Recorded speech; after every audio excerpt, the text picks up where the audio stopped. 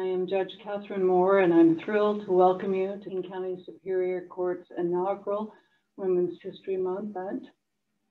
It seems only fitting that the topic of our first Women's History Month presentation is the long struggle for women's equality and the Equal Rights Amendment.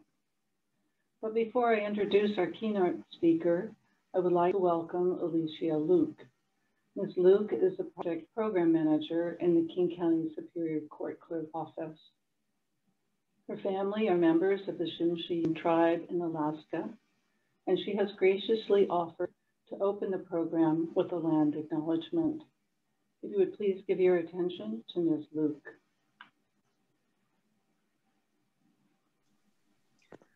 Judge Moore, Ms. Luke is running a little bit late. We will do the acknowledgement a little later in the program. Okay. Thank you. All right, thank you. All right. Well, we'll move on then. So by the magic of Zoom, our keynote speaker is joining us from Washington, D.C. We are very fortunate to have Bettina Hager with us today. Ms. Hager is Washington, D.C. co-director of the Fund for Women's Equality, which is the educational arm of the ERA Coalition. She has generously agreed to speak with us about the ERA, its past, its present, and its future. She has been actively involved in reinvigorating the effort to pass the 28th Amendment, and she knows all things ERA. After her presentation, we will have a question and answer period, and we hope for a lively discussion. So without further ado, I welcome Bettina Hager. Thank you so much, Judge Moore. I'm absolutely thrilled to be here with King County Superior Court as we celebrate the end and the finality of what has been a really exciting Women's History Month for the ERA. I thought I'd start with a short video from PBS entitled From Women's Suffrage to the ERA to help us set up the conversation. It gives some great history and brings us up to today. And I hope everyone enjoys. So I'm going to share my screen and bring that up now.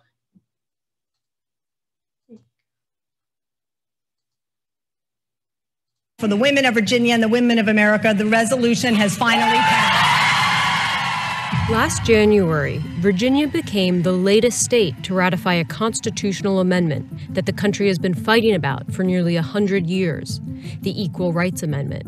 But the move quickly drew challenges. 5 Republican attorneys general are seeking to block an effort to see the Equal Rights Amendment adopted into the U.S. Constitution. The heart of the ERA is only 24 words. It would bar discrimination on the basis of sex. And the story of its long, circuitous path illustrates the changing debate in America about women's rights. Most dramatic step to date in women's campaign for equal rights. In 1920, women had just secured the right to vote. Women in Illinois are quick to register and vote, while energetic suffrage adherents realize their long campaign is over.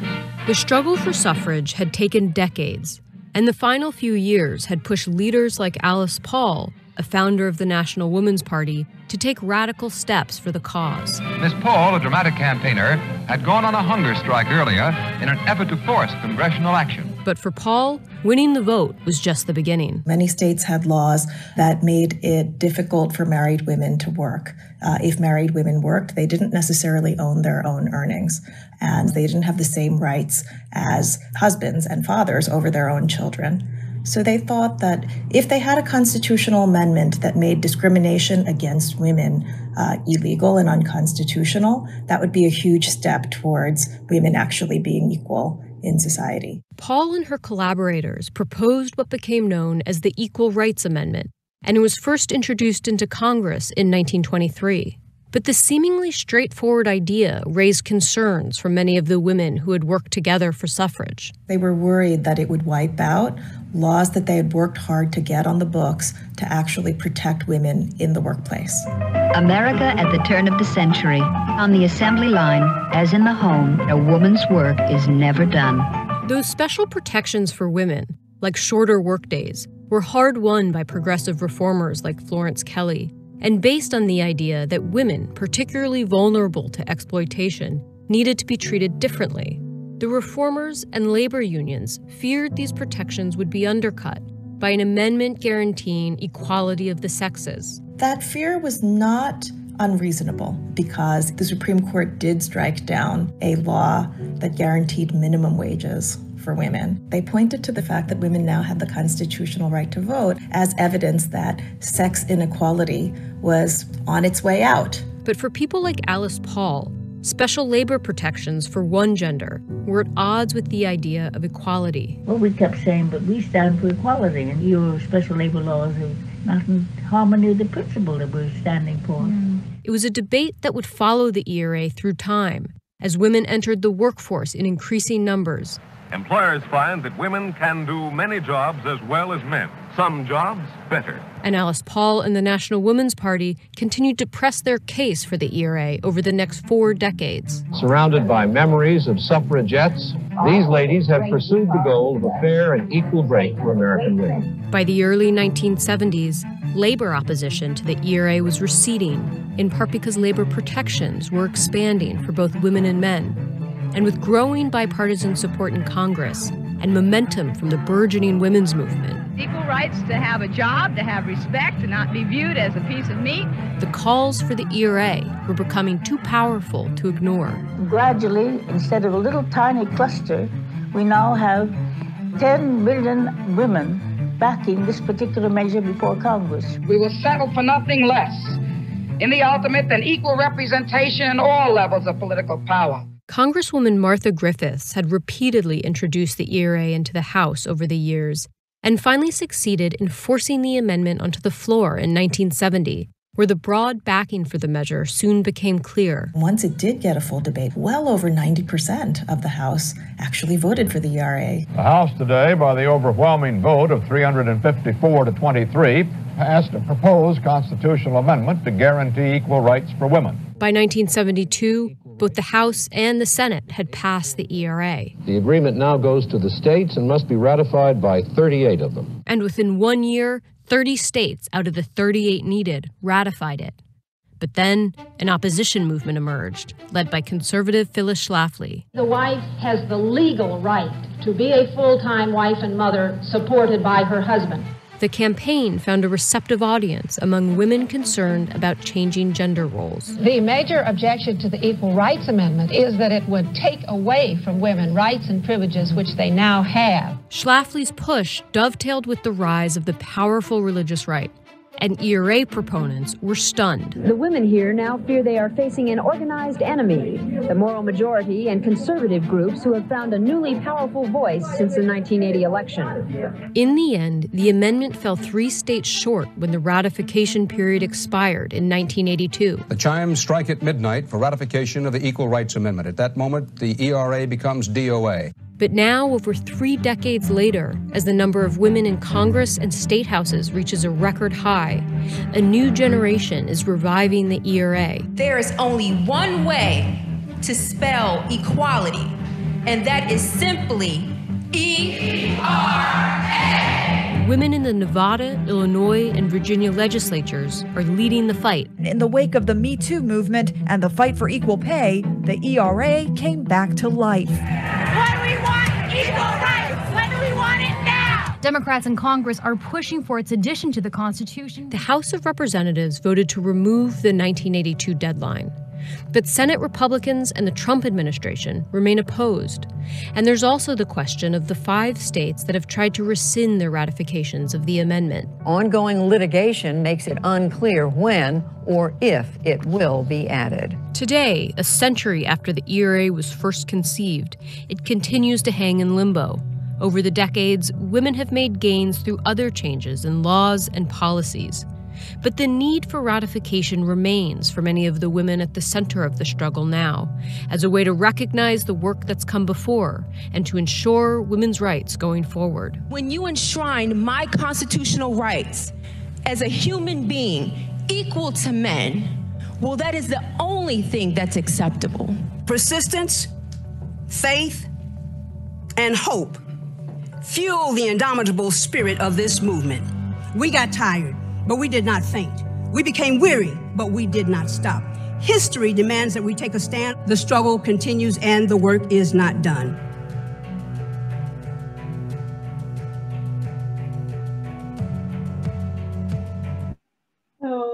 Thank you. We're going to take this brief moment before we launch into an additional conversation to welcome Alicia Luke.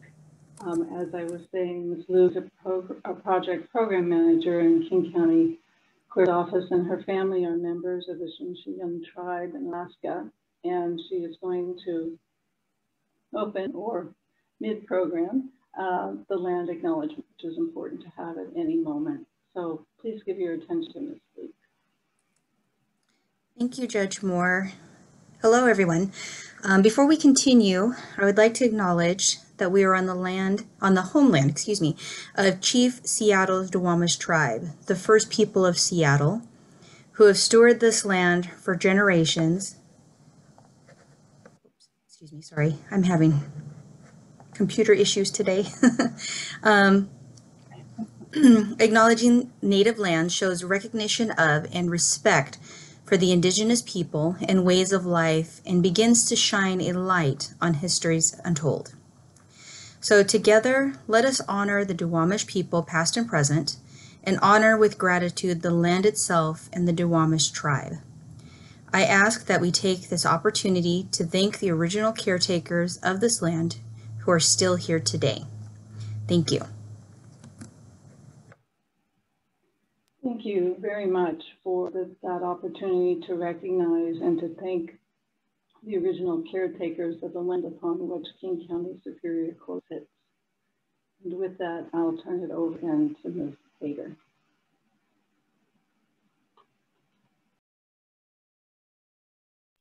Thank you so much, Judge Moore, and thank you, Ms. Luke, for that beautiful land acknowledgement. I hope everyone enjoyed that short film from PBS. I think it really does a great job of highlighting the history of the ERA, which is long and actually quite storied. This is a campaign that has lasted nearly 100 years and continues to move forward. It's truly, as the title of this presentation is, unfinished business.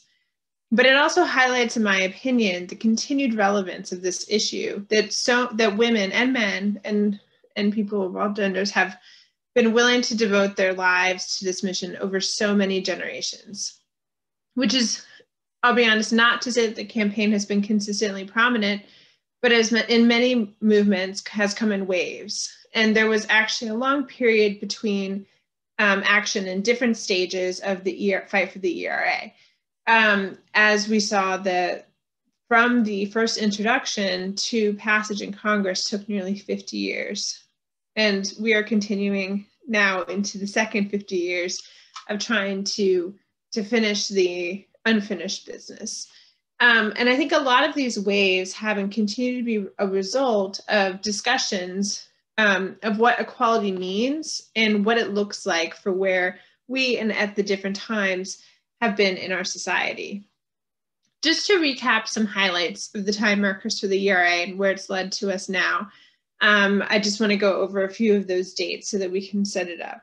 As I mentioned, and as the video mentioned, in 1923, the ERA was first introduced famously by the author was suffragist Alice Paul, who had recently come off of a successful fight for the 19th Amendment to make sure that there's no discrimination on the basis of sex in voting rights. 50 years later, and during that time, as I know, there was a lot of discussion about what equality means and how it affects women. And a lot of the opposition was by, as I noted, the labor movement, which was worried about special protections that were meant to protect women and what it would mean if the ERA was in place. But by the 1970s, after the civil rights movement, which had really led, all that activism had led to the women's movement, many women were involved and were inspired by the work of the civil rights movement. By the 1970s, 1972, the ERA had gained an immense amount of social favor and passed through Congress with the required 2/3 vote in both chambers. But it did have a 7-year time limit in the preamble.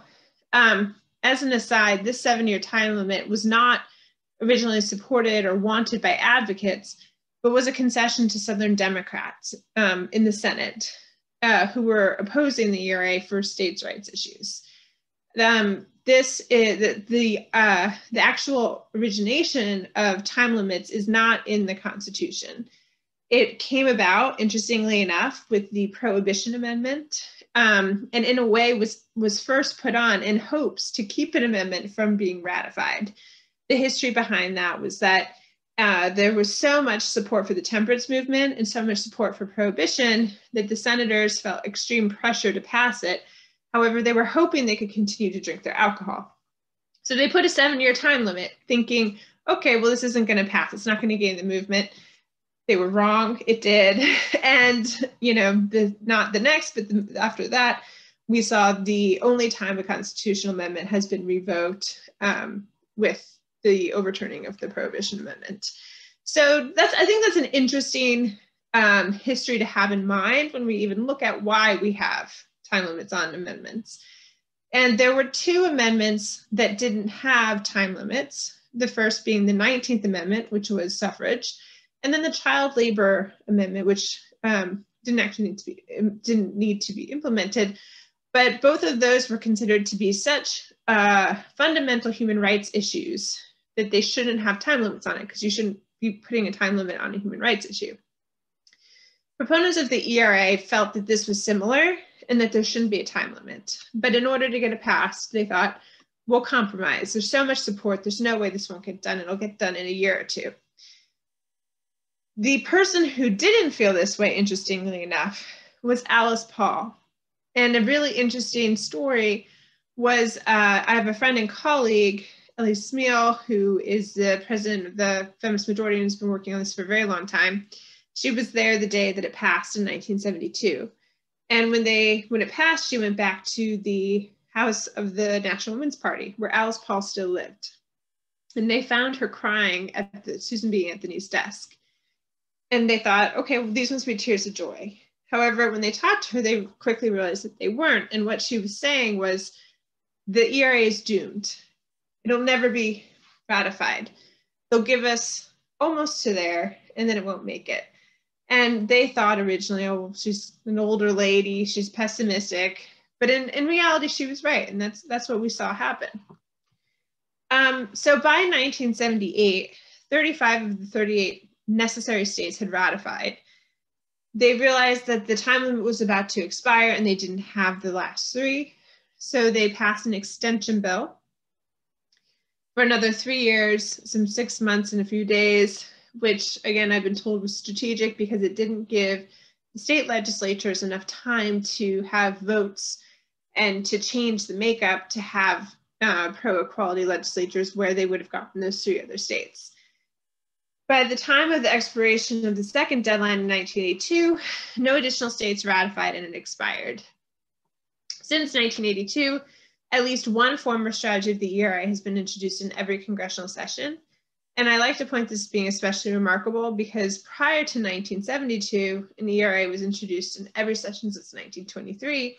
So since 1923, other than when the ERA is in front of the states, every single congressional session has introduced an ERA. I don't know if there are records, but I feel like that might break one. So for the past 100 years, every congressional session has introduced an ERA. And where there's a new movement for the ERA kind of began in 1992, when the 27th Amendment, the Madison Amendment, was ratified after a 202-year campaign. It was originally proposed by Madison to be part of the Bill of Rights, but he proposed 12 and they only had 10. So this one seems to have gotten cut. And what happened was the Madison's Amendment ratification led some law students to hypothesize that if the Madison Amendment was considered sufficiently contemporaneous, so should the ERA. And at that point, it had only been 20 years since the ERA was passed through Congress, not 202. And a new strategy was born. It was originally called the 3-state strategy. Now it's not called that because there are no states, since we've had 3 states ratify since. And there had continued to be women in these unratified states pushing for ratification since the 1982 deadline. And what this really did was give a new breath of life to the movement for ratification. And this is where most of the advocacy has been of late. So for decades, women have been pushing in states, mostly unknown because there just wasn't the attention being paid, But in 2016, that election really created an uprising of support for women's rights. There was the Women's March, there was Me Too movement, and there was just became renewed momentum for the ERA and moving forward women's policies in general. So one state that hadn't ratified prior was Nevada. And after the 2016 election, they actually had a record number of women in their legislature. On March 22nd, 2017, 45 years to the date of when the ERA passed out of Congress, Nevada became the 36th state to ratify. In 2018, Illinois followed suit. And in 2020, Virginia voted to become the 38th state to ratify, which under what the Constitution originally laid out in Article 5, it satisfies the requirements for a constitutional amendment to be ratified and adopted into the US Constitution, because it had passed 2/3 of the House and Senate and been ratified by 3/4 of these states. When the archivist, so the archivist is the one who receives the ratifications and takes note. It's kind of like a glorified librarian. And when he received the 38th state amendment, he reached out to the then Trump administration's Department of Justice Office of Legal Counsel to ask their opinion on what to do, because he had technically gotten 38 state ratifications. That's what the Constitution says to do, but there was this time limit, which is different than the Madison Amendment, which did not have a time limit. As I noted, the first time limit was with the 18th Amendment with prohibition. So there was an instruction not to publish, which if you read the memo from the OLC is actually quite political. It's not just legal, and was in the opposite of the precedents that had been set when they were looking at the 1978 extension bill. So as a result, the attorneys general of Virginia, Illinois, and Nevada have filed a lawsuit compelling him to publish. It was just recently, unfortunately, dismissed because of lack of standing, because they hadn't been able to prove, because of the assertion that the archivist's job is merely ministerial, that his unwillingness to publish was a harm that they experienced. However, it didn't touch upon whether or not Congress was able to remove a deadline. And they specifically noted they were not addressing that question. So we do continue to hope that the new Department of Justice will revoke the memo, going back to its previous precedents, allowing the archivist to go ahead and do his job and publish. So that's one of the hopes that activists have right now, is that if you can publish this amendment, it's actually much harder, I think, from a social perspective, to argue in front of the Supreme Court or to anyone, well, let's take it out of the Constitution. So that is one strategy that advocates are pushing forth, because all of the requirements under Article 5 have been met. Meanwhile, in Congress, a set of joint resolutions have been introduced, which would effectively ask Congress to vote to remove the time limit from the ERA. The bills in the House were introduced by Representative Jackie Speer, and in the Senate by co-lead bipartisan sponsors, Senators Cardin and Murkowski in the Senate. So in February of 2020, the House voted for the first time to pass this resolution. It was the first official hearing on the ERA in 36 or 37 years. And this month, on March 17th, in honor of Women's History Month, the House voted again to pass this resolution in the new session. It's a bipartisan vote, strongly favored by the Democrats' entire caucus and some Republicans. So right now, we're currently working to get the support of 60 senators, which is needed to break the filibuster. In the last session, we had the full Democratic caucus plus Senators Murkowski and Collins, so we had 52.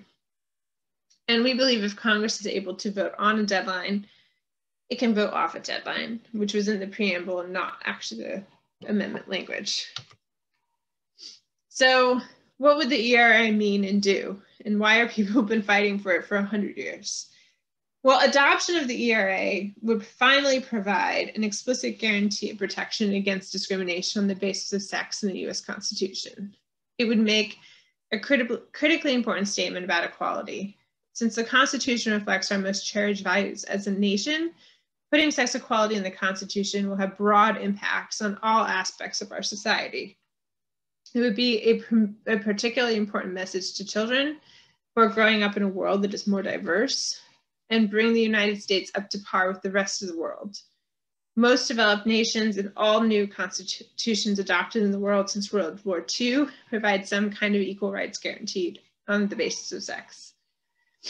It would provide additional tools to protect against sex-based violence and discrimination in the enforcement of laws and legislation, and it would provide additional tools to combat discrimination in government employment, including in education, law enforcement, and the military. And I just want to touch on a little bit on the 14th Amendment, because a lot of what we're asked is, how is this different from the 14th Amendment? Don't women already have these rights? Why do we need this?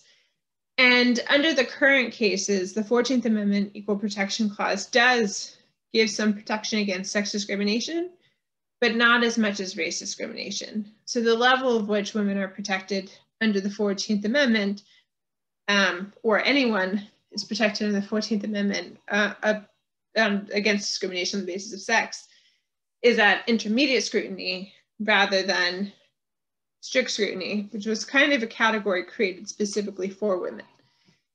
So the burden of proof on the victim is much higher, which makes it harder to win your case. So, and even those cases can be in question. Some justices, and we have quite a few on the Supreme Court now, who are constitutional originalists, believe that the 14th Amendment should not apply to sex at all because its authors did not have sex equality in mind.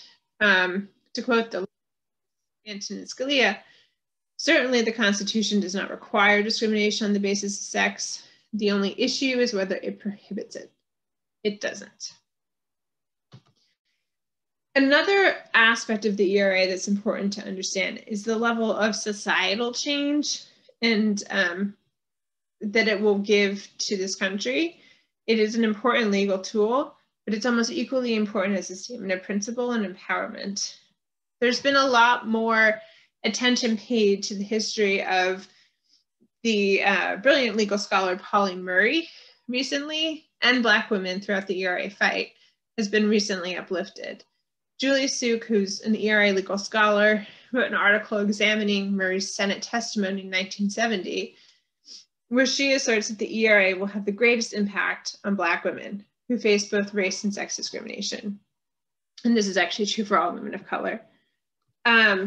Murray stated in her testimony that Black women as a group had the most to gain from the adoption of the Equal Rights Amendment because, I'm quoting, implicit in the amendment's guarantee of equal rights, without regard to sex, is the constitutional recognition of personal dignity, which transcends gender. And this is a large part of the renewed movement for the ERA and the discussion around what equality in today's society looks like. As I mentioned at the beginning, I do feel a lot of times waves of support for social justice movements come as with questions and with discussions around what equality looks like in our society. And equality based on sex, race, class cannot be divided. The ratifications of the last 3 states were largely driven and championed by Black women, continuing and reinforcing Murray's legacy. Senator Pat Spearman in Nevada, Lieutenant Governor Juliana Stratton in Illinois, Delegate Jennifer Carroll Foy, and Senator Jennifer McClellan in Virginia. These are the women who brought us across the finish line. And we've been honored to continue work with them in this fight. So the Fund for Women's Equality, of which I'm the DC Director and Director of Outreach and Advocacy, is continuing the work of our sister organization, the ERA Coalition, which does most of our lobbying work, but looking at it from a educational and implementation point of view. Some of the work that we're currently doing to prepare for when the ERA is adopted includes creating a corporate council where we're actually recruiting businesses to come in and support our work and to take a pledge to change the culture within their business to really support what the ERA is asking of society. We're also looking at ways that we can educate the public, officials, government about how policies and changes need to be made. We have a great group in Arizona who, not for fun, I don't want to say for fun, but they decided to take a review of all of the statutes and laws in the state, in their state constitution, their state bills, and review them and see, you know, not for fun, but kind of for fun, what would need to change if there was an Equal Rights Amendment. And it's actually a 692-page document of changes that would need to be done, from the most basic of the fact that all of the language in their state laws is sex, it's not sex neutral. It's all gendered. Doctors are men, firefighters are men, architects are men, to some laws that are actually looking in a more substantive way around parental rights, around marriage, around healthcare. So when we look at what it would actually do, it would, part of the ERA asks governments, or gives 2 years theoretically, for the federal and state government to look at their laws, review their laws, and make those changes. And if we found 692 pages in one state alone, we can only imagine how many it would be across the nation, and even within our federal government, to really guarantee equality on the basis of sex as a lived principle of this country. So I do feel like I've talked quite a bit, and I would love to hear from the audience, receive any questions if there are. Judge Moore, if you have any questions, I'd be glad to answer them. And I just wanted to open up from that. All right. Well, thank you very much for that great overview.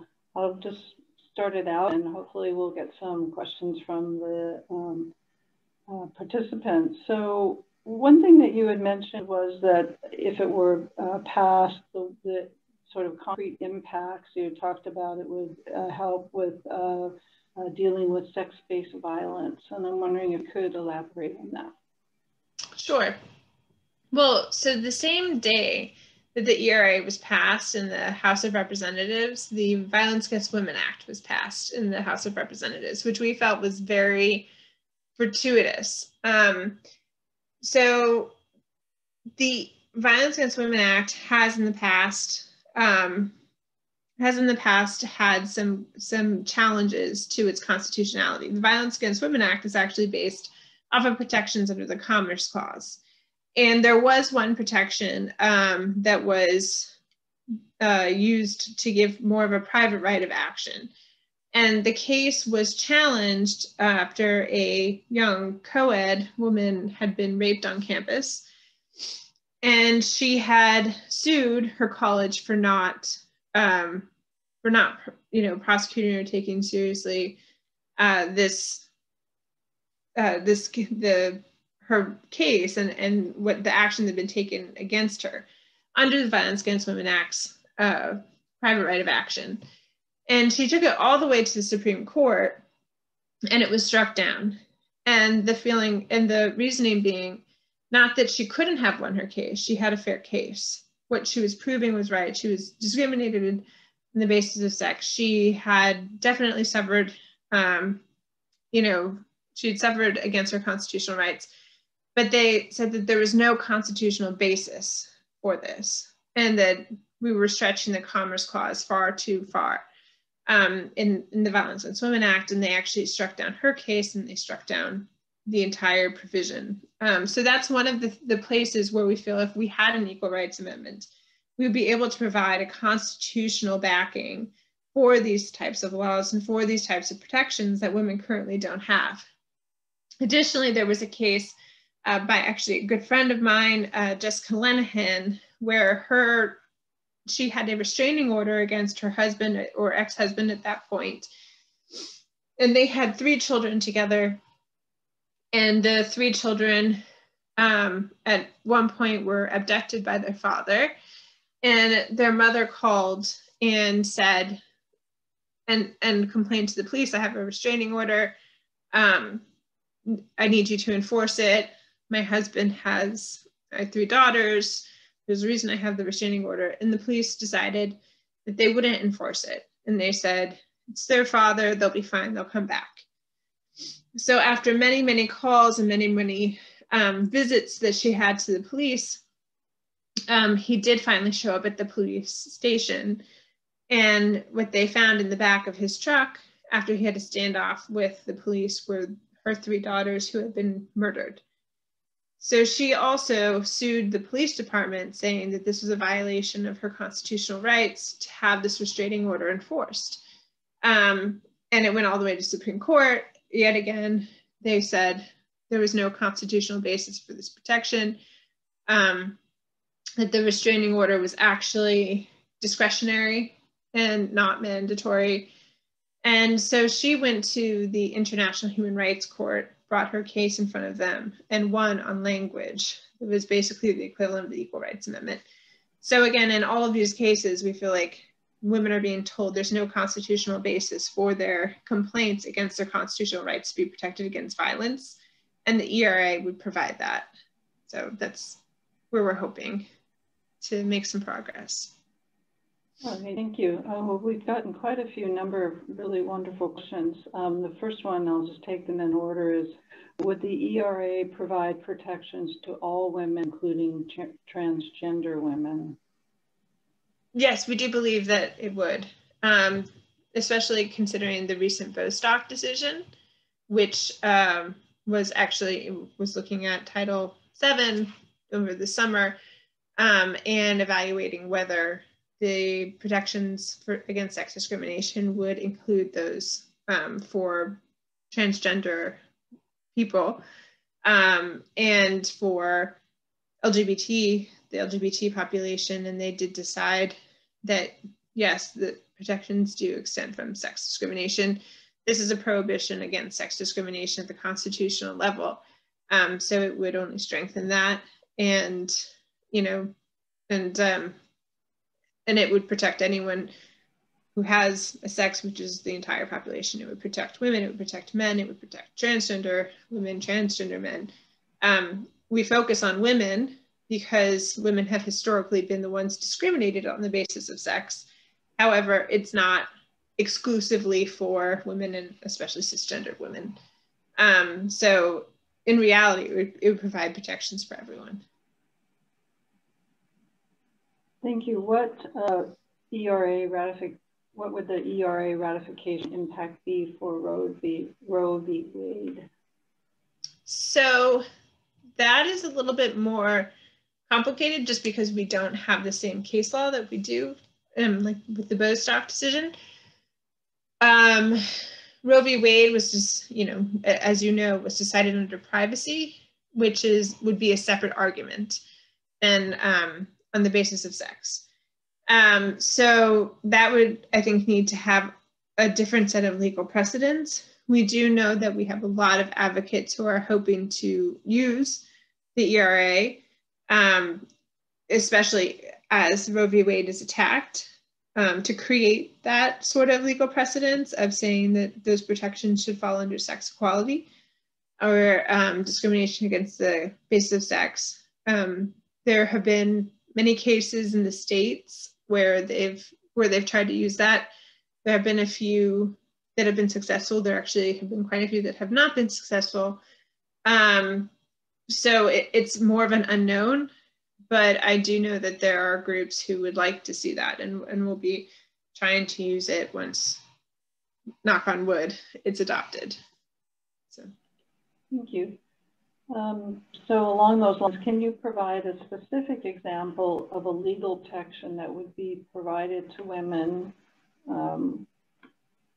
however we define it, under the ERA that doesn't currently exist under current law?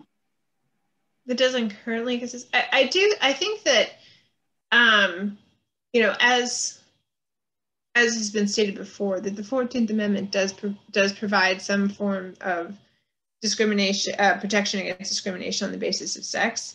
This would just be a stronger level of, it would be a much stronger way of addressing that. There are some areas where people feel that this would be able to provide it because of that stronger level of protection. Currently, pregnancy discrimination, that went up to the Supreme Court. That was found not to be sex discrimination. And there are many lawyers, litigators who feel under an ERA that they would be able to win the argument that pregnancy discrimination should be looked at as sex discrimination. There are certain cases that have been, the same thing with the Violence Against Women Act that I mentioned earlier, with the restraining order that I mentioned earlier. It's not necessarily that people haven't tried in many of these cases, it's that they haven't succeeded. And this is a tool that would help women succeed. Additionally, I think that it provides an opportunity to think bigger. So we have cases that we've tried to win, but what are the cases that we haven't thought of? What about areas in childcare? And maybe we have thought about them, but we haven't looked at it or fought for it under sex discrimination, or for as I said, anything related to maternity care. How could it be used for maternal leave? We're one of, I think, 3 countries that doesn't provide any sort of paid maternity leave. Currently, to my best of my knowledge, that's not being pursued, but it could be. So I think that another thing that the ERA brings is this new level for creativity. I remember when, shortly after Virginia, or when Virginia was about to pass, I constantly been thinking about, how do you pass the ERA? But then I started to think about, okay, well, this could actually happen. What would that mean? And how could we use this even in a new way? And I think that there'll be troves of lawyers thinking about all the ways that we could win cases that we couldn't win, provide protections that don't currently exist that we had tried to win, and then think about new ways that this can be used. And it also gives us an opportunity to look at what I like to call as intersectional policymaking, where a lot of the issues that we've been focusing on are very siloed. We focus on violence against women, focus on equal pay, we focus on issues of race discrimination. But again, as a new tool, sometimes new tools open creativity, like how could we create policy that potentially addresses those all in a more holistic way, which I would arguably think would be able to address women's issues, especially those who are facing multiple forms of discrimination better. Thank you. Next question is, in the 1970s, the opposition to the ERA seemed to center around traditional roles concerned with changing gender roles. Since gender roles have changed significantly in the last 50 years and distanced from heteronormative ideals, what does the current opposition center on? The current opposition likes to center on a few. I mean, it's actually, I think it was Gloria Steinem who pointed out that it's the best paradox. There's the argument that it wouldn't do anything, so you have the protections. Then there's the argument that it would basically lead to the downturn of all society. So if it were to do nothing, how would it lead to the downturn of all society?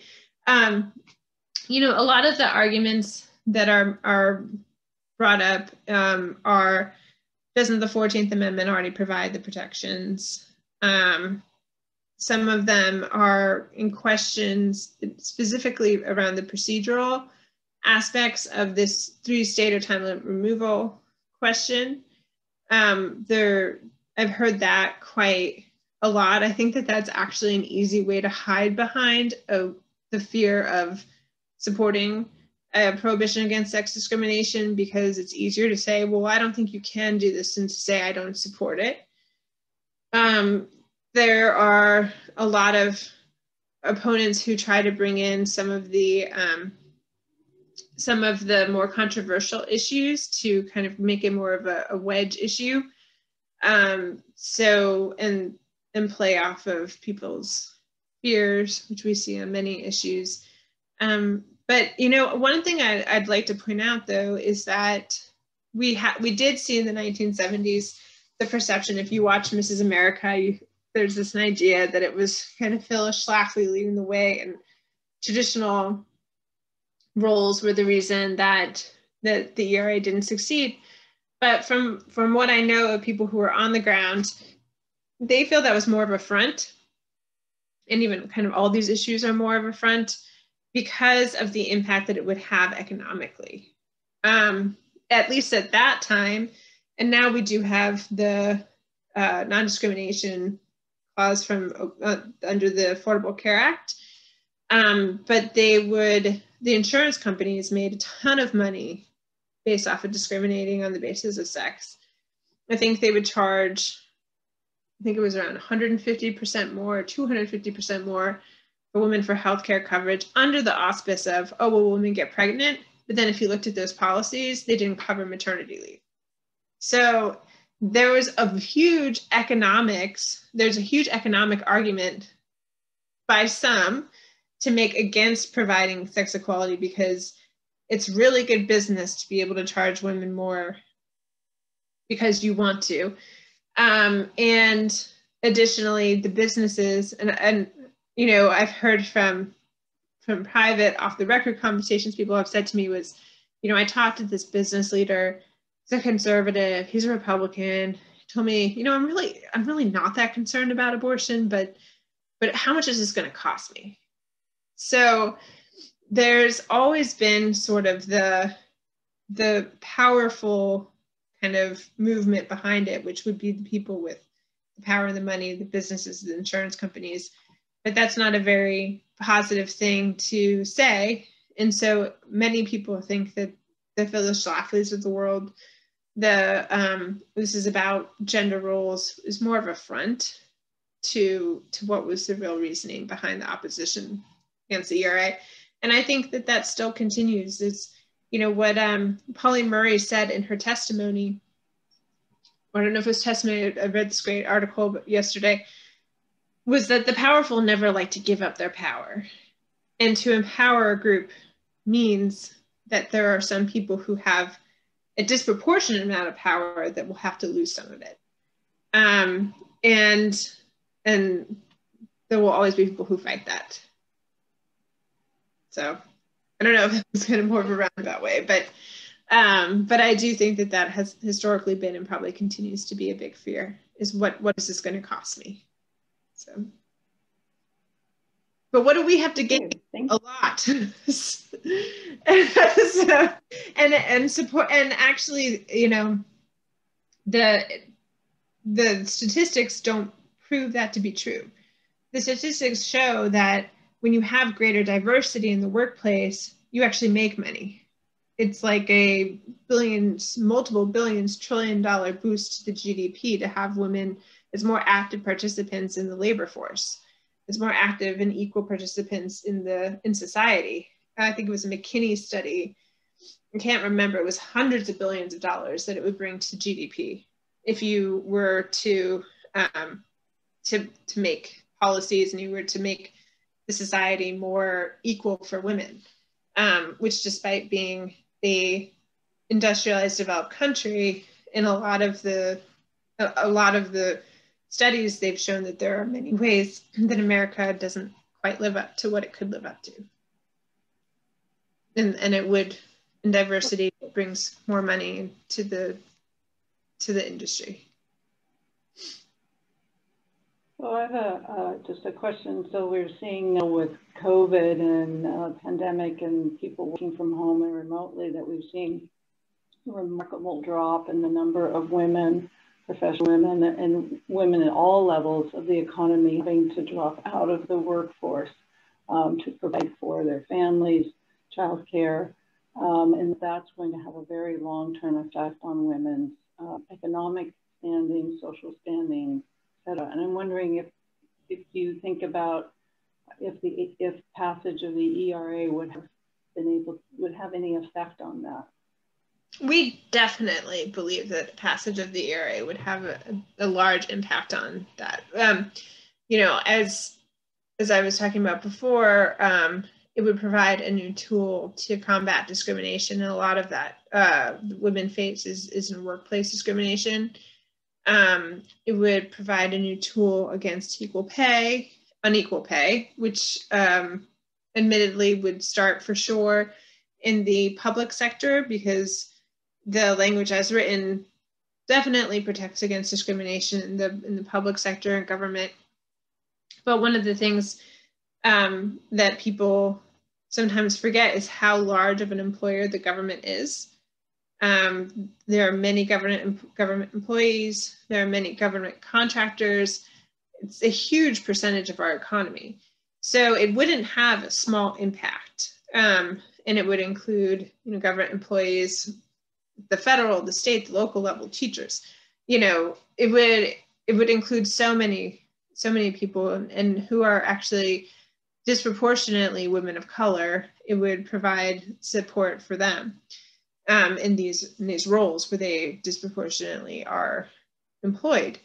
It would additionally, so the prohibition against sex discrimination would do that for unequal pay. I would arguably say it could change childcare laws. It could change, maternity leave laws. I think one of the things that has been so hard is that despite the advances we've made in society, the burden of childcare still largely falls on women, which is why so many women have been forced to leave the workforce. And I don't have children, but I have sister-in-laws who do. They have full-time jobs, and it just seems, almost undoable having to have the job of teacher and having to have the job of their full-time job. So hopefully it would lead to better policies around the workplace. It would lead to societal change where hopefully those roles would become more equal. I think they are becoming more equal, but I don't think that they're quite there yet. So yeah. So just to play a little bit of devil's advocate, what are the cons, if any, to having an equal rights amendment? For me, I don't think there are cons to having an equal rights amendment. There may be people who do think that there are cons, but I don't see how greater equality can be a con. I think that it benefits society. I think that it benefits everyone. And having that as a basic principle of our country and the underlying governing document, I think can only make our society a more equal society, which in the end would be a better society. But that's my job. So yeah. So at the moment, this question is, what are the final hurdles to getting this made to be the 28th Amendment, and what can we as citizens do to see that happen? Well, so right now, some of the final hurdles that we have are just trying to see it be acknowledged almost as the 28th Amendment. And the reasons that people are arguing against it being so are the time limit. Some people argue a little about the rescissions, although we feel that there's a pretty strong legal argument that rescissions can't be counted. They haven't been counted in the past, and it would lead to just a plethora of legal questions that nobody would want to open up. But one of the things that we're trying to do to address at least a time limit issue is to get these bills passed through Congress. And right now it's been passed through the House, but we have more difficulty in the Senate. So we're asking citizens to contact. This is separate from the program because I know this is a nonpartisan program. But as advocates, that's what we're asking constituents to do, is to support these bills that could help remove that barrier and remove ambiguity around whether or not it should be adopted into the Constitution. But that is separate from this program, just to be clear. Thank you for that clarification. Yeah. Okay. And are there any pending lawsuits that would to prevent it from being ratified at this point, or being adopted, I should say? Well, we haven't yet found a a lawsuit that has been, none of the lawsuits that have been filed so far have been found to have standing. So there was a lawsuit, the lawsuit that was mentioned in PBS, where 5 attorneys general from states that are more conservative, haven't ratified, were trying to sue the archivist almost preemptively, to sue him to compel him not to publish, but there was nothing that the archivist had done yet for them to prove that they had any standing in their request. There are some people who think there could be lawsuits. So technically, when Virginia ratified, it ratified January 27, 2020. The Equal Rights Amendment has a 2-year kind of delay in the second clause. It says this will take effect 2 years after ratification. There are many people who argue about, well, when does ratification count? And there are a lot of people who feel January 27, 2020, when Virginia ratified, that is when the 2-year clock started. So there will likely be cases of sex discrimination brought to courts January 27, 2022.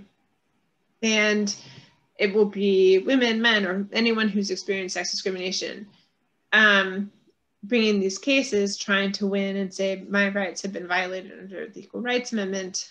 It's theoretically, a lot of people theorize that what will then happen is that the judge will have to make a decision whether or not to uphold the Equal Rights Amendment. If they uphold it, they'll likely be sued by someone who's saying you can't uphold it, the Equal Rights Amendment isn't in the Constitution. If they don't uphold it, they will likely be appealed, saying it is part of the Constitution. So those are some of the lawsuits that we're looking at that will likely happen, because I can almost guarantee you that as of January 27, 2022, there will be at least one person in court trying to use the ERA. So interesting.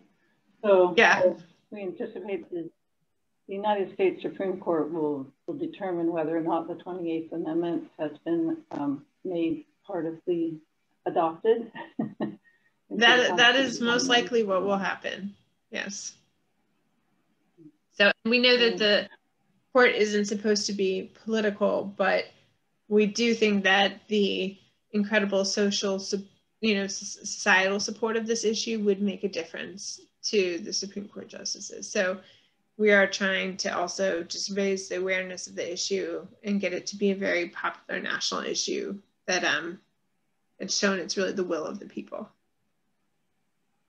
So would that include denying to get it passed in states that have yet to ratify it, even though they're not necessary for the 38?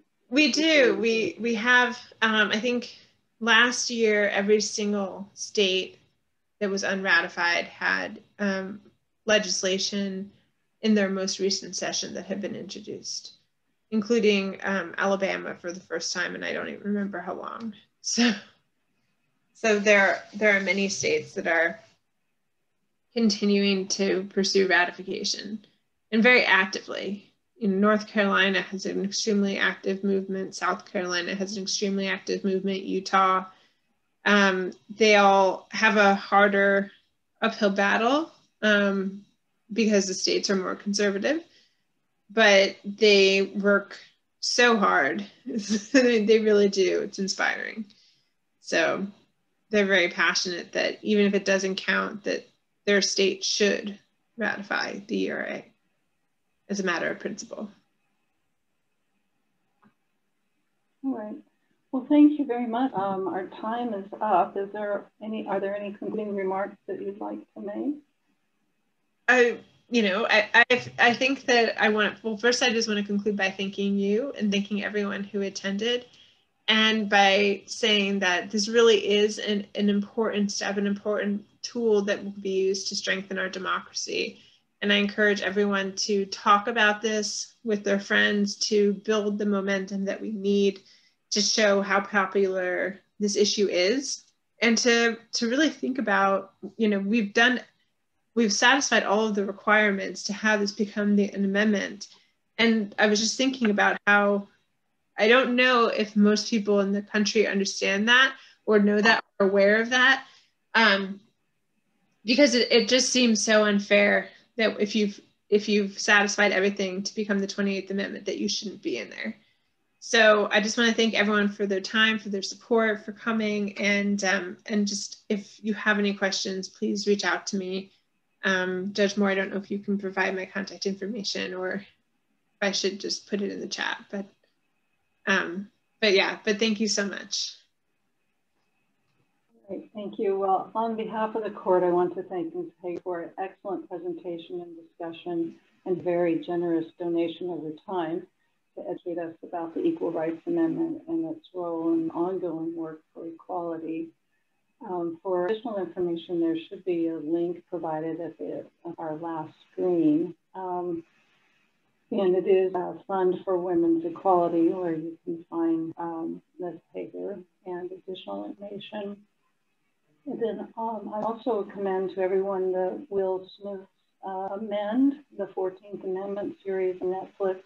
It's an excellent review of the 14th Amendment, and has very interesting discussions about the intersection between the 14th Amendment and Equal Rights Amendment, and fleshes out the issue of why the ERA is really needed in addition to the 14th Amendment.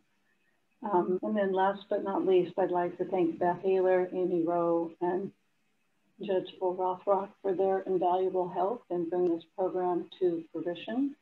And on behalf of the Courts and Community Committee, I hope you've enjoyed today's presentation. Be well. Thank you. Thank you so much.